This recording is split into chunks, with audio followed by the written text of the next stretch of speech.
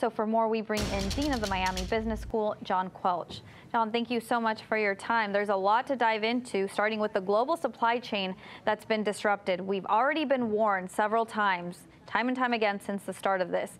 And as mentioned, China accounts for 1/3 of global exports for 2018, that is. How long before we see China operating at full capacity? And is there a timeline for this?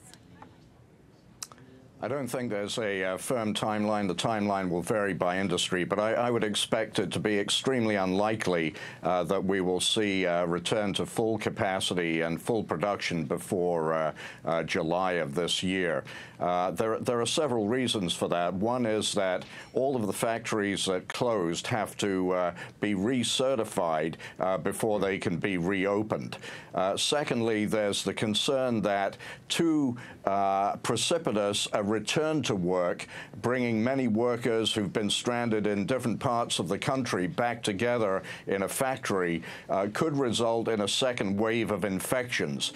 And if there's one thing the Chinese don't want to do, it's to be too aggressive in restoring the economic engine at the expense of a public health risk, which no one wants to take. And then I think the third factor is now the level of demand that would be evident in the export markets in the West, because now we're facing a demand slowdown potentially in the Western markets as a result of a consumer lack of confidence or drop in confidence, and that's going to affect the demand that is imposed on these factories. So in a curious way, the slowdown in Western countries is actually going to run in parallel with the gradual ramp up of supply in China. And now we've seen it across several industries, and companies have already seen disruptions in the supply chain, as we just talked. Now, the tech industry and the auto industry, as just mentioned, are bigly affected, as Trump would say, I guess. But more importantly, I want to know, what are the effects that we're seeing that we're not seeing as of today that we could see in the future? Well, first of all, you're absolutely right to hone in on the auto and the tech area. There's definitely a shortage in terms of availability of electronics parts and particularly CPUs. This is definitely a problem, and the absence of air freight availability means that it's actually quite problematic for, even though these items are high value, low bulk items and therefore could be shipped by air on an emergency basis, that the air freight is simply not available to do that. So that's point one.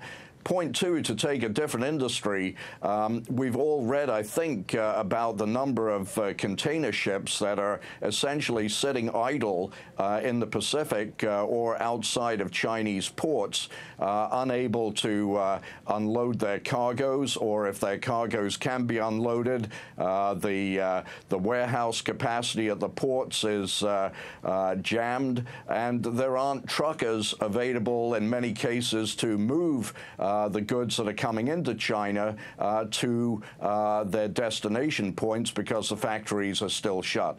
So what that means is that you have all of these containers and cargo vessels tied up off the Chinese coast. That has created a shortage of refrigerated cargo capacity on the west coast of the United States. So you have a lot of California farmers this time of year sending fresh fruit, fresh oranges to China. They're not able to do that because the cargo capacity is simply not available to load those goods onto vessels to China. So those goods, those perishable items, could end up in the U.S. supermarket, lowering drastically the price of fresh oranges, for example.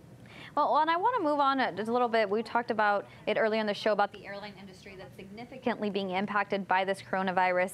How long do you predict these airlines it will take for them to go back to doing business as usual? And will we see increased prices in flights in the near future? Well, I think it's very problematic as to when the travel industry will recover, and that's going to depend on when we see an evident peak in the number of confirmed cases in the U.S., with then a declining number of cases confirmed on a day-by-day basis. Until that peak is clearly reached, we won't have visibility into how soon travel will be able to be resumed as normal. I do think that the airlines, clearly very, very problematic for them. They're making a lot of changes in terms of customer service, right. Waiving cancellation fees, etc. Yeah, that's not something we've seen too repeatedly before. And again, they're saying it's not a safety issue. Even if they're lowering prices right now, it's more, or it's rather, it's not an economic problem. It's a safety issue, as most people are concerned. John Quelch, Dean of the Miami Business School, thank you so much for your expertise. Thank you.